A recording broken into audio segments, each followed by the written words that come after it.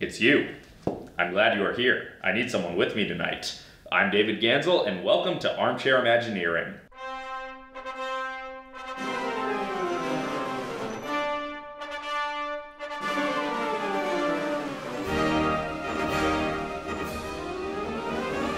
This is the show where I share ideas that I wish theme parks would implement. That's right, I, a nerd who thinks very highly of himself and has absolutely nothing at stake, will attempt to give pro tips to the trained professionals actually qualified to make these decisions. But most importantly, this is a show where I can talk about theme parks without having to coordinate all the complicated on-location shooting.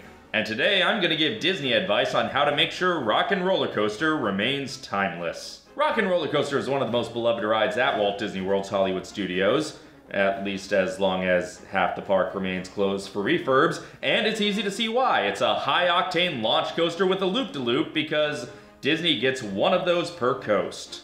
But unlike California's, which is just loosely themed to California until it was just loosely themed to The Incredibles, Rock and Roller Coaster is themed to the music of Aerosmith, because nothing says Hollywood Park like a band from Boston.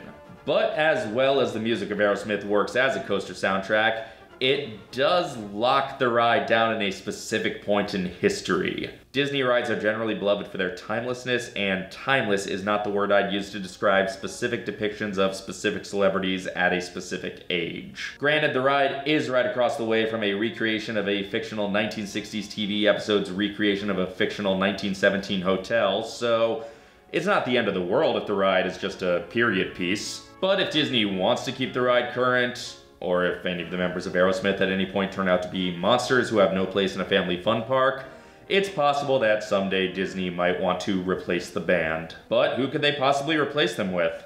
The fact is, there aren't a lot of young rock bands anymore, at least not any who are famous enough to appeal to a Walt Disney World audience. Despite Aerosmith's invitation, popular music has walked a different way.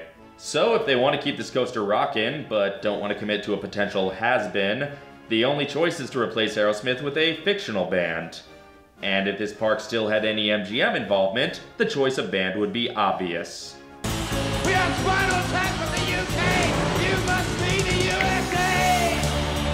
As cool as that would be, it's probably just as well that it's off the table. I mean, we all know Harry Shearer doesn't do rides. But there is another fictional band who encapsulates the spirit of rock and roll almost as well, who would make an even better fit for this ride, and who is already part of the company. In fact, they already have a presence in this very park. Dr. Teeth and the Electric Mayhem. Which am us. Yeah.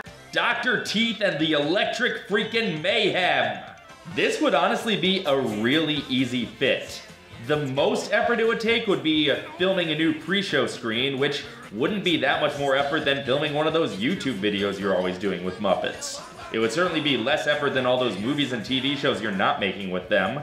Just film a new scene of Dr. Teeth and the Electric Mayhem recording an album and just put it on that same screen you had Aerosmith on.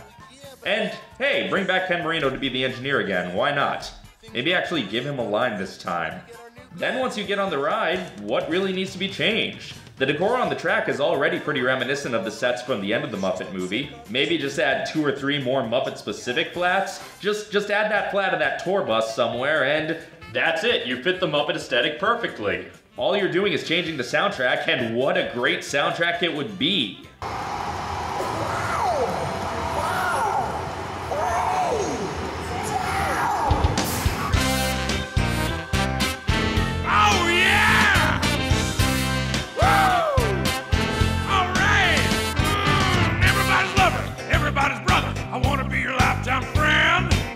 As a rocket, there's nothing in my pocket. I keep it at the rainbow's end. I never think of money, I think of milk and honey.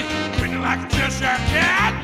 I focus on the pleasure, something I can treasure. Can you picture that? Can you picture that? Oh yeah, I can picture that. Then just replace that footage on the last screen with footage of Electric Mayhem performances from The Muppet Show. Super easy switchover, barely any effort on your part. Of course, if you want to put effort into it, you could replace that last screen altogether with a stage with an animatronic Electric Mayhem giving a performance, like how you eventually replace that screen at the end of Grand Fiesta with animatronics of the Three Caballeros. but I mean, that would cost actual money that the rest of this ride wouldn't, so I would be willing to settle for the cheap version of this with no animatronics, just new screens and new music. Okay, I know what you're thinking right now. Yes, Dave, of course I want there to be more Muppet rides, but does it make any sense for it to be on the opposite end of the park as the existing Muppet stuff? Come on, everyone. This is the park that for years had the awesome Toy Story ride on the opposite end of the park as the mediocre Toy Story restaurant, and currently has the Star Wars launch bay on the opposite end of the park as the Star Wars ride.